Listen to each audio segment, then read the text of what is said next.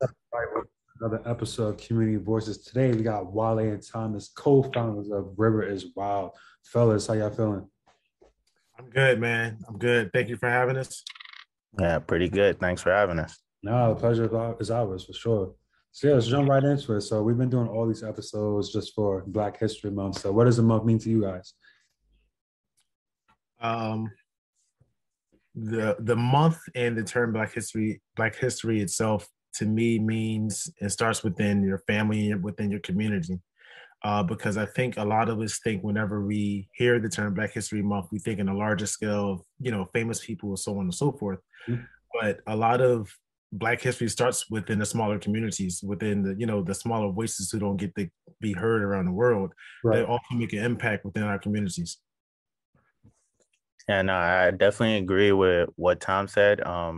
For me personally, especially being born and partially raised in Nigeria, Yeah. um, there's multiple facets of Black history, right? There's like my Nigerian Black history and my American Black history, all of which have been hidden or like edited or just not taught to me in several stages at all. So, it's been a lot of seeking out that knowledge myself through my life or like, having a great teacher that like taught me some stuff. I remember in high school having a former Black Panther as a teacher, and he taught us a lot of stuff that just was not available in any of our textbooks. So for me, it's like, I guess to answer your question, Black History Month is about reconnection. So in all those different facets.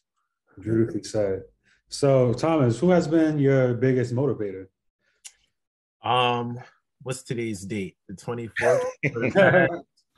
For the past few weeks, just under a month, it's been my newborn daughter, Kaylee. Beautiful. Um, a whole other new reason, second daughter now, but a whole other reason to go even harder and just, pure motivation because babies are just pure. Beautiful. Shout out to Kaylee. Yeah. Sorry about that. All good, all good. So, Um, yeah, yeah, go so yeah, for me, yeah, my biggest motivator changed as well.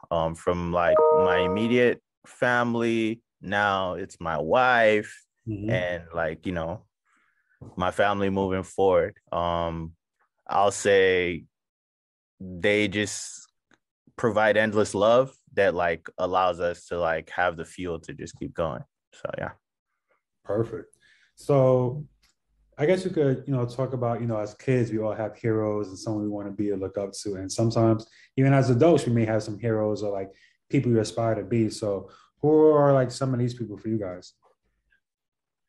So for me as a kid, it was Femi Kuti, who's Fela Kuti's son. Hmm. That was like my biggest idol. Femi Kuti and Michael Jordan, those two together, they could do no wrong to me. Yeah. But as I got older, honestly, my mother is my biggest hero.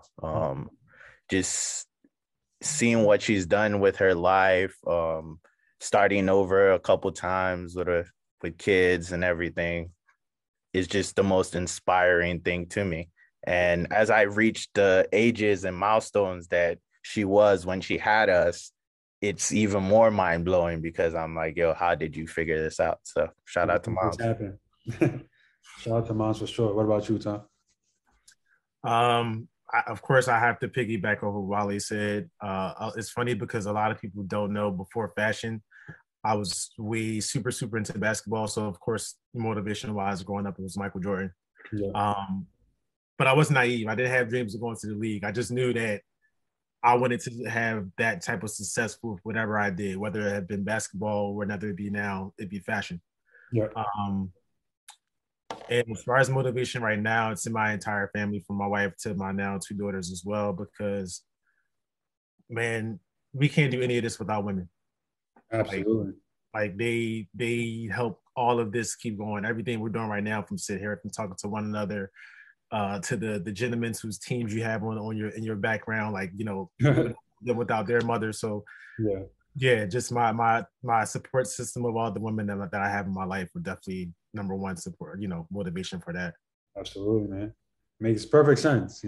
We wouldn't be here without them. So Not at all. cool. So as founders of the brand, right? So what does it mean to you guys to see more minority-owned brands just being supported and collaborated with? It's amazing, honestly. I feel like, I forget the source of this quote, but they say if you want to move fast, go alone. If you want to move far, go together.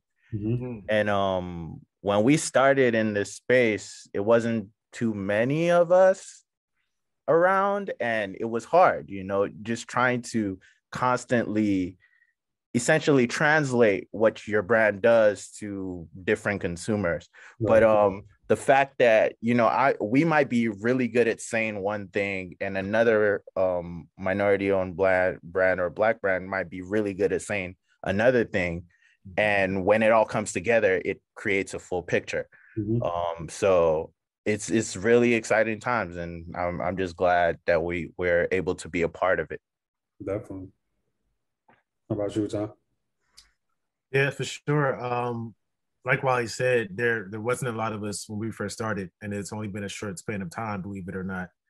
Um, but with myself learning the business side of things, um, as far as I mean, in a way of like I've worked in the retail scene for like 10 plus years or whatever.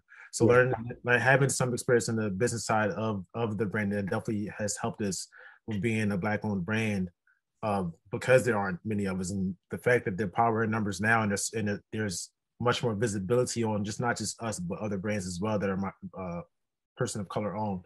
Yeah. Um, there's power in numbers. We can all help one another. So as we grow, everybody's growing. So I love to see, everybody having a unison within our community that's having more visibility on a larger scale in a scene that we weren't usually seen in, even though we have had and always will have a major impact on it. Definitely. Yeah, it's beautiful just seeing more and more people and brands just like partnering with us and doing all types of projects, like kind of what we're doing now. Yeah, for sure. And last question for you guys. So what's up next for you and for the brand and you guys as a whole? Um, I'll go ahead, Wiley. Well, I was just gonna say honestly, family first. Like Tom said, he just got blessed again with another daughter. I'm married, hopefully starting a family soon, and just focusing on the nucleus. I think after that, then the brand kind of shapes itself for us Mhm. in terms of what projects we're gonna take and what new things we have a bunch of designs, we have a plethora of collections, but Yeah, in terms of like the way we communicate that always kind of reveals itself, like as we live life. So like that's the number one thing I would say. Yeah. Yeah, to piggyback on what Wale said, it's like a thing of, a musician who's giving you honest music based upon the things they're living in their real life and not just creating something just for the fans because they know this is what they want to buy. right. Which also is something that just helps us connect with our fan base and our, the community. Um, but yeah, we're just looking to grow and communicate in everything with a larger audience so that hopefully more people can understand the language that we're trying to put forth with River as well. Nice. Cool. Us as, JD Sports Finish Line, whole purpose of community voices to elevate voices like you guys and just communities we serve and things of that nature. So each episode, we make a donation to charity on your behalf. So this one, we're making a $5,000 donation to STEM of the Future. And I'm sure if you guys want to elaborate on what they do, and I'm sure like the 5,000 go a long way. Oh yeah, for sure. So STEM to the Future is an organization that creates like after school programs for minorities and like underserved communities. Yep. I've worked with them. I volunteered with them a lot in the past when I used to live in LA. Mm-hmm. And it's just like a great organization because like they're giving these kids the tools to think for themselves Yeah. and to build a life outside of the structures that are usually like just handed to us. Mm-hmm. You know, usually we're giving like one or two paths, right? Like it's like, okay, go to school, get a 9 to 5, or you know, do this, do that. But like they give them the tools to just think of how they can build a better world, a better space. Like it's some of the most innovative lessons that I've ever seen. And like I wish I had that growing up.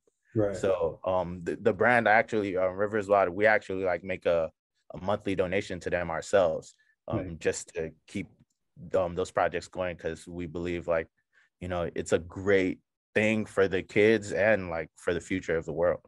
Definitely, for sure. But yeah, I'm sure that 5,000 will go a long way, and you know, basically, in a way, just kind of like pushing it forward and like giving things we wanted as a kid, just making sure they're accessible for other people, you know, and that's being very selfless and thoughtful.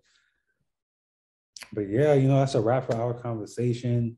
I really enjoyed it, especially hearing about you guys and the work you've been doing and how you guys have been blessed to be getting married and have another beautiful daughter. So yeah, it's been great. Yeah, thank you again, bro, for having us. Yeah, thanks for having us.